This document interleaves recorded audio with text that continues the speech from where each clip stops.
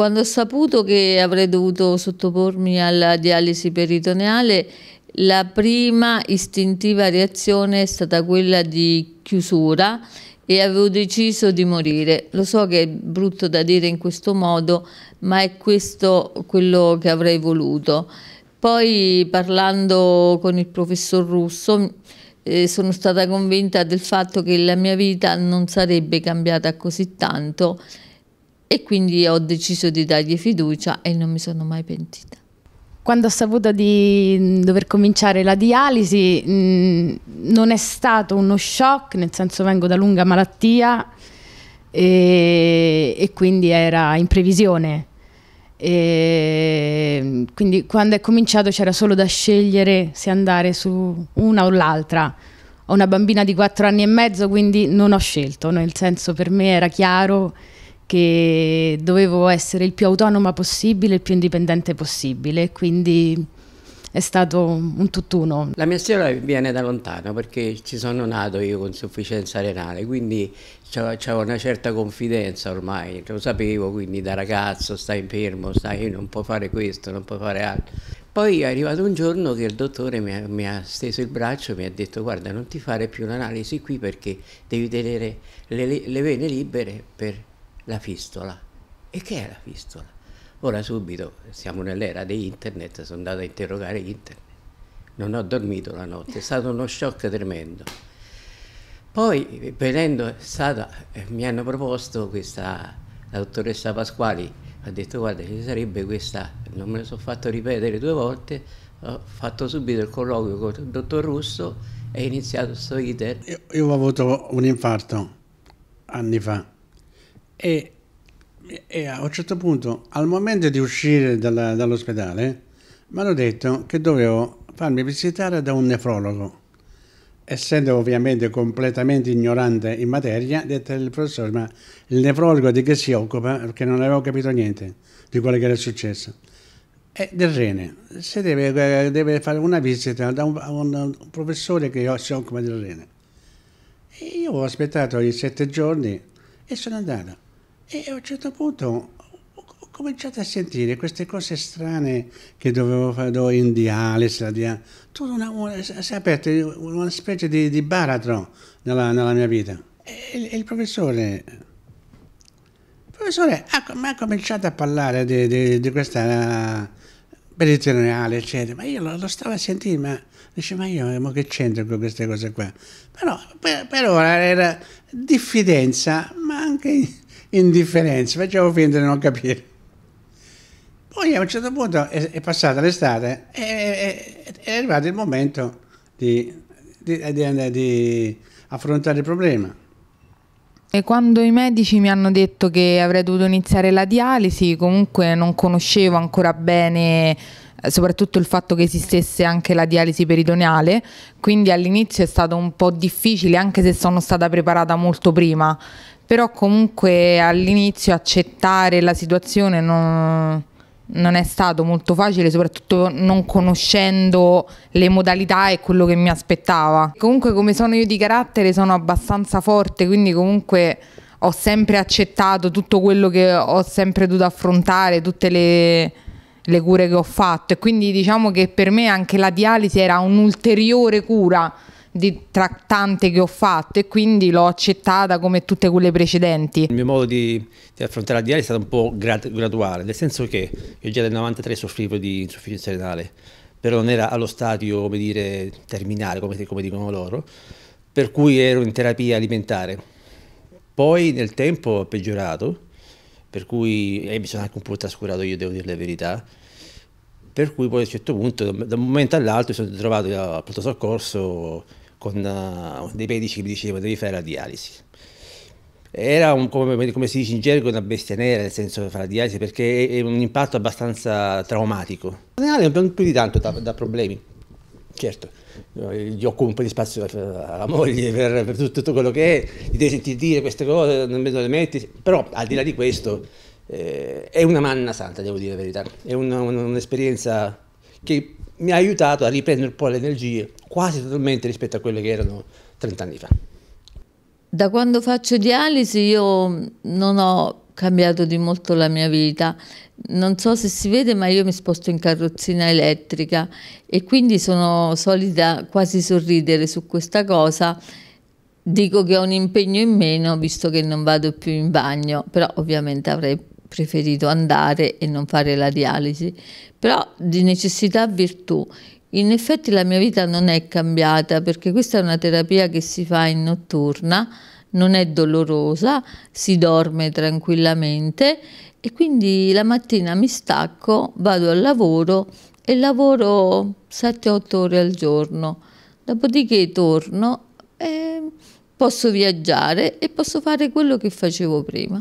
La mia quotidianità non è cambiata, è migliorata, nel senso faccio il carico la sera e mi godo un po' di televisione, di chiacchiere col marito tranquillamente dopo aver fatto il carico. La mattina, quando è ora di alzarsi, scarico, porto mia figlia a scuola e la mia giornata è assolutamente libera.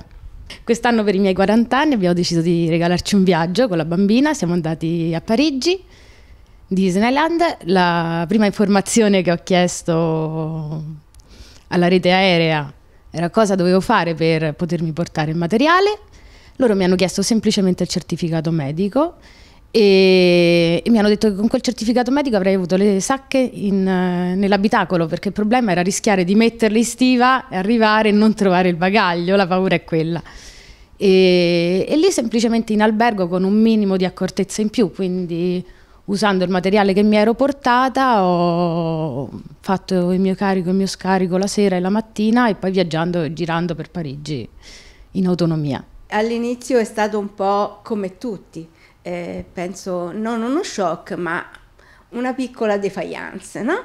Però tutto è prenderlo per la via giusta e dirsi la dobbiamo fare perché dobbiamo vivere la nostra vita come l'abbiamo sempre vissuta e così è stato.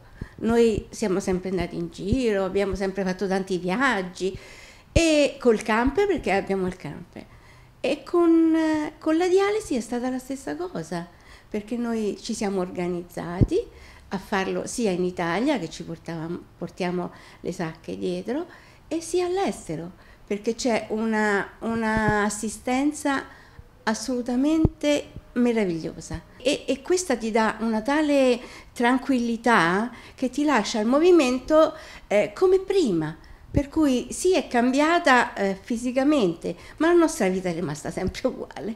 Mi sono trovato benissimo subito, non ho avuto problemi, ho avuto un'assistenza totale, facevo il carico la sera sempre verso tra le 8 e le 9, lasciare il liquido lì come fino per 6 ore, almeno 6 ore, e poi appena alzato lo scaricavo ed è andata benissimo.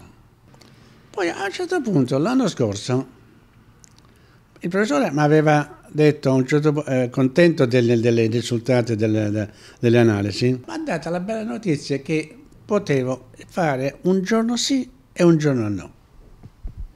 Non riuscivo a crederci, guarda. Cioè sono passate da un giorno sì a un giorno no. Io zitto, ho continuato, approfittavo per fare qualche movimento.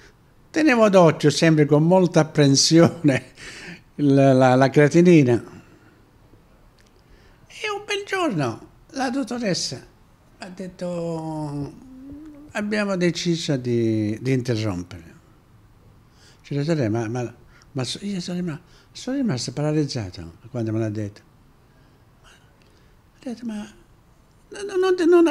non ho detto niente. Solo che sono arrivato a casa piangendo. A dirla a mia moglie e ai miei figli, dice, ma mi hanno autorizzato a interrompere. Cioè, Madonna, auguri. Mi hanno fatto la festa, mi hanno fatto. La mia vita con la dialisi peritoneale ovviamente è limitata in confronto a una vita normale, però comunque sia il fatto di aver avuto la scelta di poter fare questa mi ha rassicurato, nel senso che so che posso farla a casa e che comunque posso organizzare i miei orari e che dipende da me. E quindi anche se è tutto molto organizzato, cioè qualsiasi azione che devo compiere devo organizzarla in base agli orari, so che però posso gestirli io e quindi questo mi fa sentire più tranquilla in base a tutti gli impegni che posso avere. Quindi comunque, anche se la mia vita è cambiata, col tempo ho imparato a adattarla, ecco, diciamo così. Se tu ti sai organizzare, scuola notturno, dipende un po' anche dalla terapia che tu usi, ma io quella che è la mia esperienza personale non ti toglie praticamente nulla. Noi viaggiamo, andiamo giù a mare in estate in Sicilia 3 mesi l'anno, è ovvio, se devi viaggiare devi portare sacche da presso. E ti devi mettere in ordine di idee che hai questa, tra virgolette, santa croce, e normalmente non ti crea proprio più di tanto. Certo, hai quella mezz'oretta alla sera che devi fare, ti chiudi a casa, non c'è più nessuno, cioè, ma sono cose che si possono tranquillamente per passare, non danno proprio grossi problemi. Facciamo in modo che non ci sia nessun peso né per la famiglia né per i figli, che ci conviviamo tranquillamente. Ovviamente a volte, ecco, io lo stimolo un pochino a non farne proprio un oggetto, come dire, una parte, un lato della casa indispensabile uso ospedaliero, di non darlo tanto a capire quanto, no? Però diciamo nella quotidianità seguiamo sempre, non c'è questo grande, è dentro di noi ovviamente, ecco. Credo che sia fondamentale che tra noi pazienti ci si incontri, ci si scambino delle informazioni, si condividano le esperienze, perché a volte ovviamente è fondamentale la parte professionale che compete solo ai medici, ma l'associazionismo, in questo caso la nostra Andip, ci permette di raccontarci cose che a un medico non diresti, e questo secondo me è fondamentale. La rete è fondamentale per lo scambio di informazioni, per ripetere quello che facciamo tutti i giorni. Ci aiuta a fissarlo e a farlo meglio, perché basta un'idea, basta una chiacchiera e ci migliora la vita, o ci dà una sicurezza in più, o ci fa venire una domanda in più, e la domanda la possiamo porre e trovare la risposta. Ho avuto possibilità di fare io un colloquio a una ragazza che doveva cominciare e l'ho rincontrata dopo, mentre lei finiva il suo addestramento, e con un sorriso mi ha detto: mi è successo tutto quello che mi avevi detto, ho vissuto passo per passo, e questo mi ha fatto, da un certo punto di vista, piacere. Vuol dire che le ho trasmesso sia il positivo che il negativo, che è la cosa fondamentale, perché uno rischia poi, sì, io oggi sto bene, però poi non è che tutti i giorni sono bene, ci sono giorni neri, e quelli ogni tanto ci sono, è inutile negarlo, però se la famiglia c'è, si superano. Fare rete per noi pazienti è importante, importantissimo, perché la rete innanzitutto è immediata, puoi interrogare subito senza dover uscire, fare, e sai le risposte. L'associazione tra noi malati, diciamo tra i malati, è importante perché ti dà un po' di spirito, un po' di spinta a assimilare meglio quello che ti succede, perché vedi che già gli altri sono andati avanti e si trovano bene, per cui ti danno lo stimolo e la sicurezza di andare avanti, ed è fondamentale. Penso che l'importanza della rete e anche delle associazioni che noi abbiamo è importantissima, perché comunque più che come posso dire, che il consiglio di un medico e il consiglio di un altro malato come te ti fa sentire più sicuro, perché sai che ha l'esperienza, perché comunque un medico tu puoi sempre pensare sì, però tu non lo vivi, mentre un'altra persona che ti può dire quello che ha passato ti dà più fiducia, ecco, diciamo così. Quindi comunque dire le esperienze anche tra di noi può rassicurare una persona che magari ha iniziato da poco, che deve affrontare tutto quello che tu hai già passato, e quindi sai come poter aiutare una persona o come un altro può aiutare te, quindi è una cosa reciproca, diciamo. Io ripeto, anche qua a Roma stesso, molti medici, non dico che ignorassero la peritoneale, non dico, ma non ti indirizzano neanche su questa. Io ripeto, ho avuto una lotta intestina con l'altro ospedale dove stavo, perché alcuni medici, alcune dottoresse erano insistentemente, come dire, non mi volevano far fare, cioè volevano mettere la fistola al braccio non la posso mettere essendo un concertista, va bene? Ma non mi dà una possibilità, l'alternativa, che c'è un'altra alternativa, per dire, va bene? Quindi anche nella Roma stesso c'è ancora questa, tra virgolette, ignoranza quindi la rete sarebbe importante per divulgare.